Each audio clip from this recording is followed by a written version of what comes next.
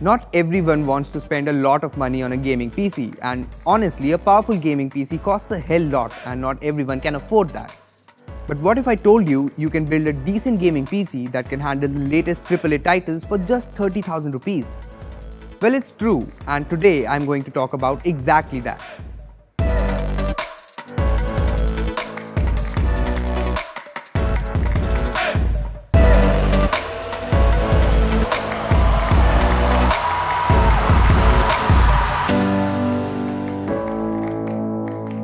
Hey guys, this is Akshay from Beebom.com, and today I want you guys to meet something really special. Something you guys have been asking us to do for a very long time. I want you guys to meet Atreus. Yeah, that's the name we gave to a budget gaming PC that just cost us around 30,000 rupees. I'll tell you all about the parts we used and the games we played, but before we do that, how about you hit the bell icon so you get notified every time we post a new video. Now that you've done that, let's get started. First, let's talk about the parts we've used for this rig. We used an AMD Ryzen 5 2400G APU. I'll tell you more about what an APU is later.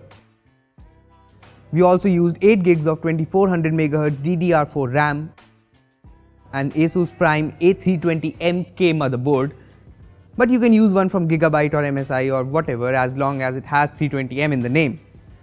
We used a Seagate 500GB hard disk, and to keep all this stuff inside something, we got a Fox-in cabinet that surprisingly came with its own PSU. So what really is an APU and why the hell did we choose to go with one? I'm sure you're thinking they could have gone with an Intel processor or something, but hear me out, okay? If we chose an Intel CPU or something of the sort, we'd need to buy a dedicated graphics card because, well, gaming. Buying a dedicated graphics card would suck because we're on a budget. But AMD's APUs, like the AMD Ryzen 5 2400G APU we're using, well, this one has AMD Vega 11 graphics integrated with the processor. Plus, you must be aware of the GPU price hike due to crypto mining, right? Good thing is that the prices of APUs won't increase due to this because using APUs for mining cryptocurrencies makes really no sense at all. Anyway, moving on, let's put all of this together, shall we? Now that we have all the parts, let's put them together, shall we? First, we'll open up the AM4 socket and place the processor on top of it. Make sure you secure it with the lever. Next, place the stock cooler that came with the APU on top of it and screw the screws. Connect the fan's cable to the location marked CPU fan on the motherboard. Place the RAM sticks inside the RAM slots. If you don't know what a RAM slot looks like, please don't attempt to build your own PC yet. Now connect the PSU's 24 pins into the 24-pin socket on the motherboard and the ATX cable into, you guessed it, the ATX slot. It's easy, all the ports are properly marked on the motherboard, so it will be easy enough to find them. Seriously. Connect one end of the SATA cable to the hard disk and the other to the SATA port on the motherboard. Any one of the SATA ports will work. In the end, connect the cabinet's front panel pins to the motherboard in the designated slots. The front USB ports go into the USB 3.4 or the USB 5.6 pins. The audio jack port goes into the pins marked AAFP. And the cables for the power switch, LED, etc. go into the JFP pins. With all of that done, it's time to power up the computer and install Windows, all the drivers and that sort of stuff. And then finally, we move on to the good stuff, testing it all out. Now that we have our PC up and running, it's time to install some games on it to test out its real-world performance. We're gonna test out CSGO, Rocket League, PUBG, Tom Clancy's Wildlands and GTA 5.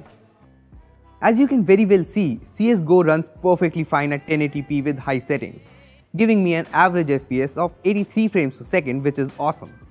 On the other hand, if I switch graphics to low at 1080p, CSGO gets an average of 110 FPS, which is insane and really just wow.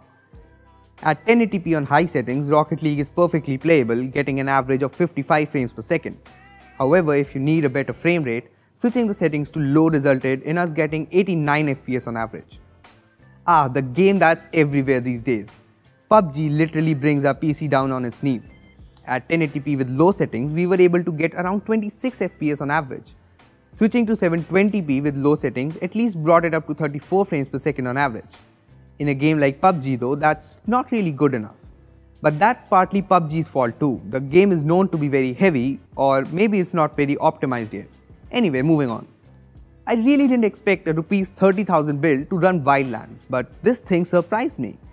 At 1080p with low settings, I was getting around 29 FPS on average.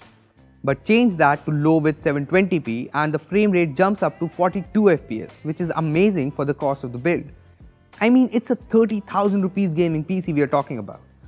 I also played GTA 5 on a PC and it worked well enough. At 1080p with low settings, I got an average of 70 frames per second, which is pretty damn good, and switching to 720p with low settings increased the frame rate to 75 FPS, which is awesome. Overall, games performed really well on our PC, especially considering it cost just 30,000 rupees. I mean, running Tom Clancy's Wildlands was just something we did for fun, and when it actually ran on this PC, we were all really excited.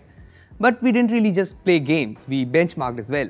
Now, since we are using a 5400 RPM hard disk drive, performing a read-write benchmark was kind of silly. Instead, we focused on GPU benchmarking. On Firestrike, a benchmark for high-performance gaming PCs, our PC scored 2937, which is fairly good.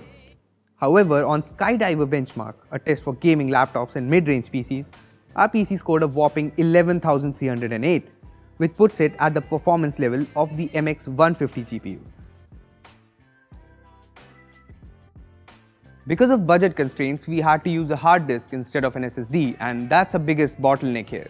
So if you can overshoot the budget a little bit, I would suggest you go for an SSD or a RAM of a higher frequency, because that would make a lot of difference. So if you're able to go up to 40,000, I would recommend you get a 128GB SSD and a higher frequency RAM. I know 128GB SSD is low on space, but it will drastically improve performance for the 1 or 2 odd games you'll keep installed on it. Also, add a better PSU. We'd recommend Cooler Master or Corsair's 450W unit. You can also upgrade the motherboard to a 350M because you'll then be able to overclock the processor to a steady 4GHz for even better performance. Then again, if you're willing to go up to 50,000, get an Nvidia 1050 Ti, upgrade your RAM, get an SSD, and yes, upgrade the motherboard to 350M for overclocking, along with the PSU from Corsair or Cooler Master. With this, you can play almost any game ever released for a PC.